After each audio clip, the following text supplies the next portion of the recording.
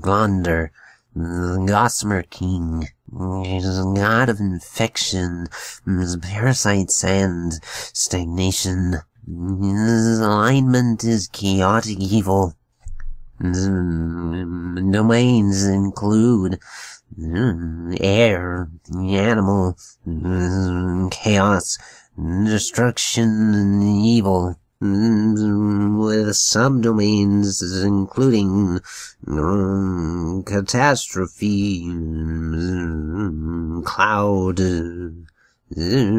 demon, fur, rage, and wind. His favorite weapon is the spear. Centers of worship include Mogwai Expanse, the Sodden Lands, and Varizia. His nationality is considered monster. His holy symbol is a mosquito in profile, and other symbols associated with Ghlaunder include a circular maze-like pattern. His sacred animal is the mosquito, and his sacred colors are light grays and red. Ghlaunder's origin is unknown.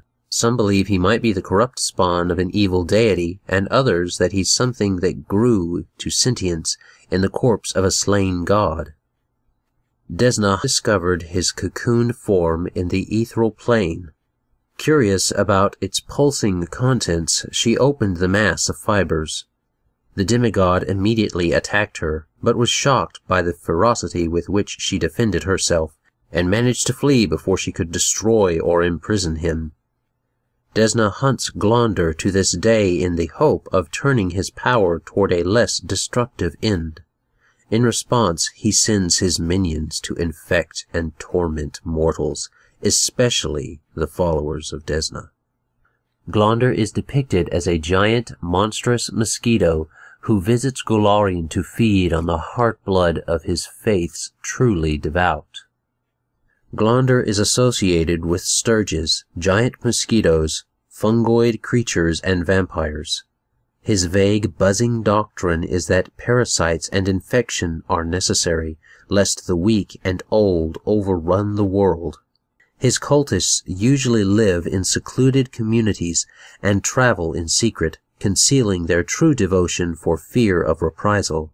Rather than destroy those communities that they infiltrate outright, the faithful of Ghlaunder seek to spread corruption from within and subtly move the unknowing toward the worship of their god.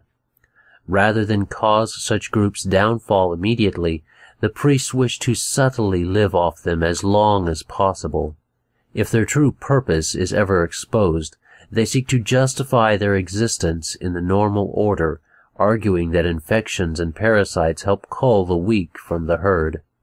They call their god by mysterious names, the Gossamer King, the Dream Tender, or the Slumberer, and only in areas ravaged by disease do they make themselves known, preaching salvation from afflictions for the price of eternally worshipping their blood-drinking god.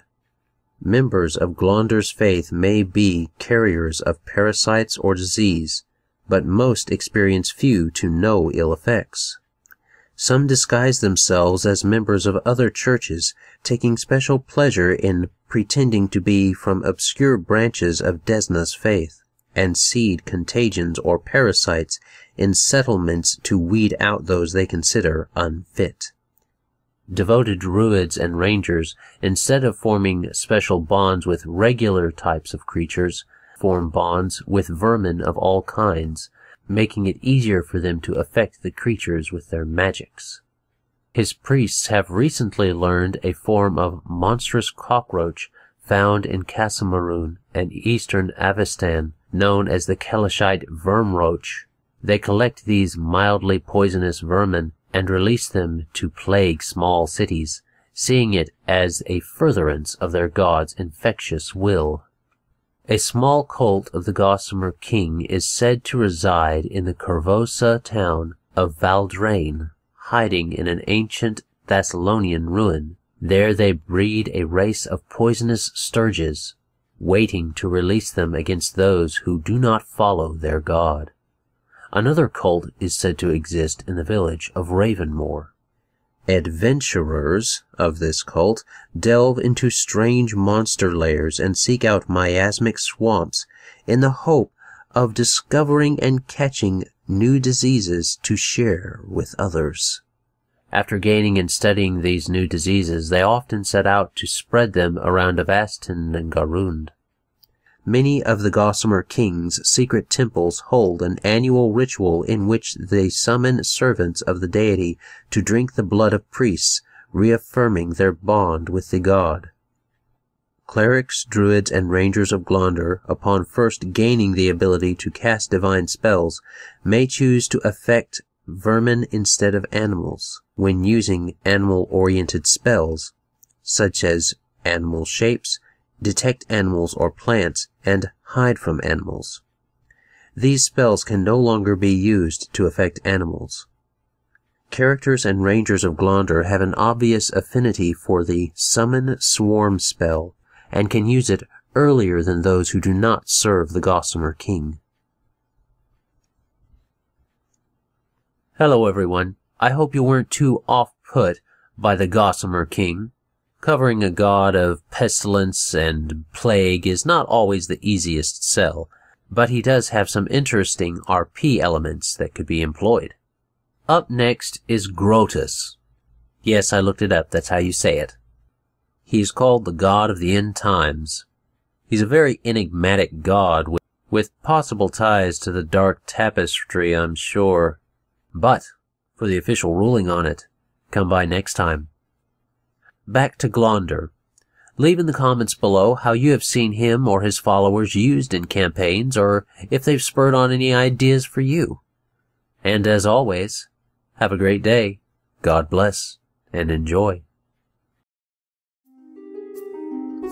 This content was made possible by travelers and viewers like you. Thank you.